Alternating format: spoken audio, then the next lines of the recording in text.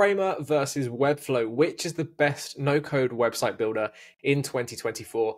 Framer and Webflow are popular no or low-code website development tools, and while Webflow has been operating since 2013 as a no-code web builder, Framer actually started out in 2014 as a prototyping tool.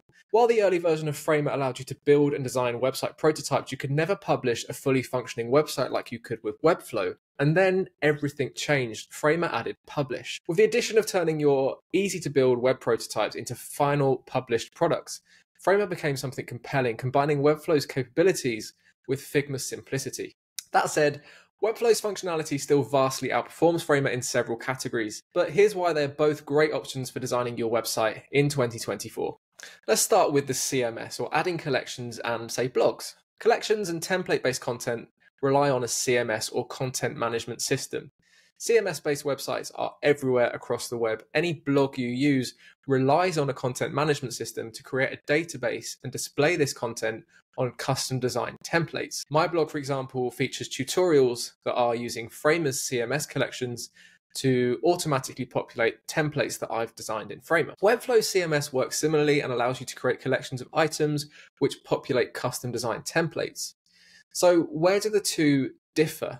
The two platforms have minor differences in how the CMS works and how it's set up and how different collections can have relations to one another. So both technically allow for multiple collections to have relations with one another. For example, a blog collection might want to point to a categories collection in order to help organize the content of your website into categories.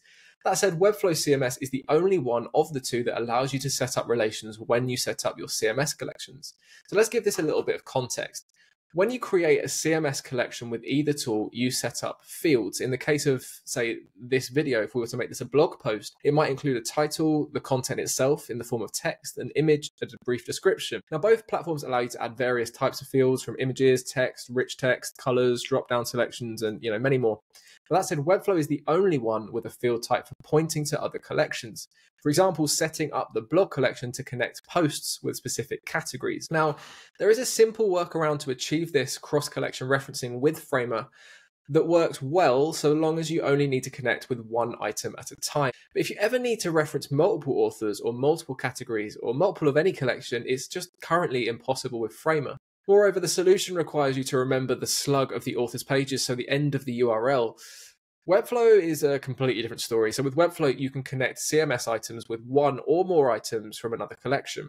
But aside from relations, both platforms do a really good job of allowing you to display, filter, and limit CMS items on your website designs, and are both excellent options for building a CMS or content management system. Next, let's talk about development experience that you need and the ease of use for the two platforms in order to use them. So designing truly responsive websites requires understanding web design principles like box model, CSS, Flex, Grid, regardless of which software you choose. And while Framer and Webflow are both low to no code, understanding HTML, CSS, and some JavaScript beforehand might give you a head start. But that said, coding is, it's not necessary. You don't need to have any experience to use either tool. Webflow is a visual coding tool that generates HTML, CSS, and JavaScript for you while you use its more user-friendly interface. And while the same is true of Framer, the terminology and styling options are more approachable for designers than developers, as Webflow styling options are all mainly based on CSS code. So regarding the ease of use, Framer, I would say, is best suited to designers as its easy to use drag-and-drop interface is probably comparable to Figma. Webflow seems to suit developers better than designers, as much of the experience is based on coding visually. Next, let's talk about e-commerce and selling products. So while both allow you to use third-party tools in the CMS to create a functioning store, only Webflow currently has inbuilt support for e-commerce. For an extra monthly cost, Webflow provides full support for running a store without the need for external plugins or third-party integrations. It can be a little pricey for those just starting out, but design customization is best in class. If Framer integrate e-commerce, that would significantly increase the number of sites for which it would be relevant to be used for, and would be, I'd say, a logical next step for Framer's development. But if you don't need a basket-based checkout where users can simultaneously purchase multiple items, then Framer's CMS work quite nicely with, Stripe checkout links or third-party tools like ConvertKit to achieve a rudimentary store. Next, let's talk about SEO and site performance. So regarding SEO or search engine optimization, we want to consider the variables that lead to great user experiences for everyone. That means websites that aren't just accessible, but fast. And over the past few years, I've worked on projects with various companies, my own brands in Webflow and Framer. And beyond that, I've used custom coded websites that I've built myself, and I've used other website builders. And hands down, I have never experienced SEO statistics as impressive as Framer is straight out the box. So I record near perfect page speed, site performance, accessibility, and SEO scores using Google Lighthouse every single time I use Framer. And while both tools provide great on-page SEO and support open graph data, Webflow's SEO performance just does not match Framer's. Next, we're going to talk about built-in GDPR compliant analytics. So with Framer, using their simplified page view analytics, you can track user sources and page views with a GDPR compliant method built into the software. While this is limited to page views and source data and leaves many questions unanswered, Framer's inbuilt analytics has more to offer in the long run, I would say, before being able to replace traditional options. That said, Framer also allows you to integrate your Google Analytics account with a ready-to-go solution for the GDPR and the need to collect consent. Webflow relies entirely on third-party analytics tools like Google Analytics to track page views and does not have much support for cookies, consent, and the GDPR beyond warning you about using Google fonts. So next, let's talk about the pricing and cost. So Webflow and Framer separate their pricing into two categories, one focused on a site plan and the other for editors and workspaces. They also, like everyone nowadays, offer discounted prices for an annual plan. Both offer a limited free plan, allowing you to publish your site to their own domains, i.e. yoursite.webflow.io or yoursite.framer.website. I would say for the majority of people that want a custom website, one of the paid plans makes more sense. So for Webflow, your price is going to start at $18 monthly, but this doesn't include any support for the CMS. If you're going to need CMS, you're going to need to be paying about $29 a month. And if you've got a bigger site of 10,000 form submissions or 10,000 CMS items a month, you need to pay $49 a month. And if you're building an e-commerce site, you're starting at $42 a month with CMS support. But then if you need to get that bigger, if you need 5,000 store items or 10,000 CMS items, then you need to pay upwards from there. And to collaborate and work as a team and work with other people, it has additional costs for the workspace that starts at $28 a month per user. So that can add up and that can get quite pricey. Framer's plans start at £8 a month for a tiny site featuring only a home and 404 page for up to 1,000 monthly visitors. If you need a CMS collection on multiple pages, which is most users, you'll pay £15 a month. If you need multiple CMS collections or more than 150 pages or perhaps more than 10,000 visitors a month, you'll need to pay £25 a month. And if you work as a team or collaborate in any way, you'll pay £18 per month for every additional designer. So that doesn't include you as the account holder. Next, let's talk about editorial mode or edit mode.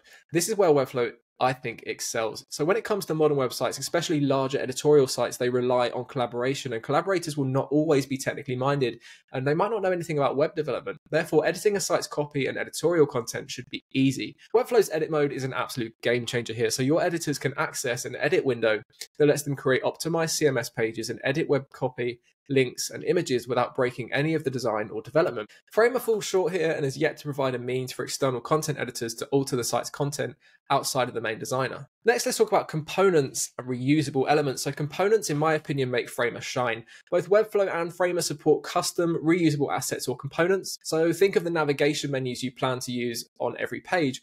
Why design it on every page when you can make it a reusable component that updates across all instances every time you edit it? That's what we call a component. So you can turn anything you wish to reuse into a component and create fields and variables that you can edit per instance. So let's imagine you created a button component to drag and drop into your pages where needed. The text and the URL of that button will likely need to be different for every single time you use it.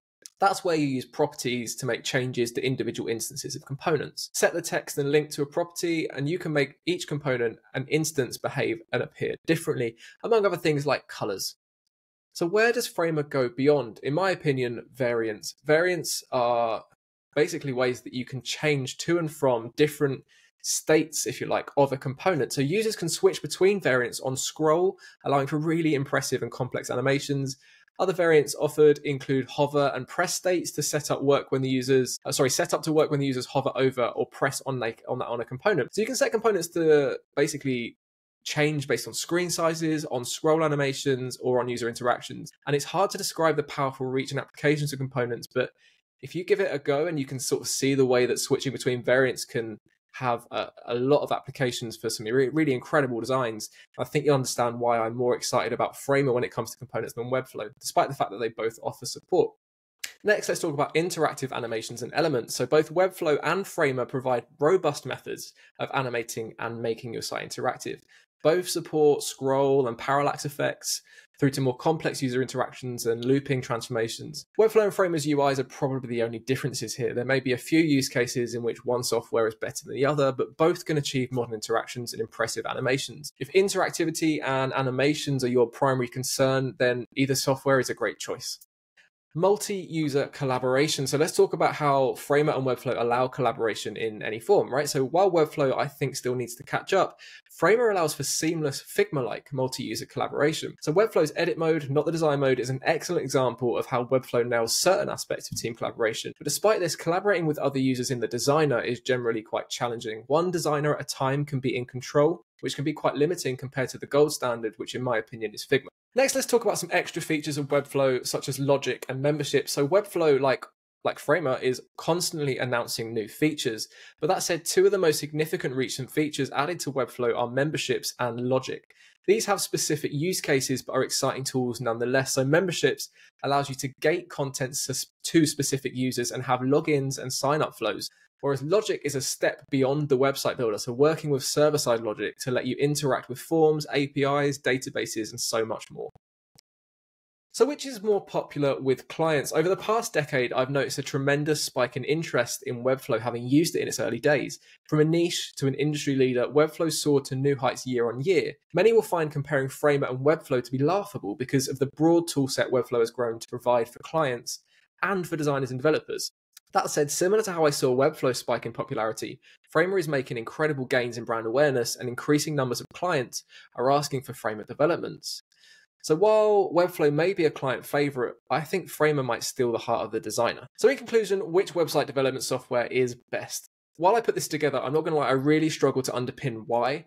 I prefer Framer despite the features that Webflow brings that supersedes it, right? I mean, the truth is I love using them both, but something about Framer lately has stolen my top spot.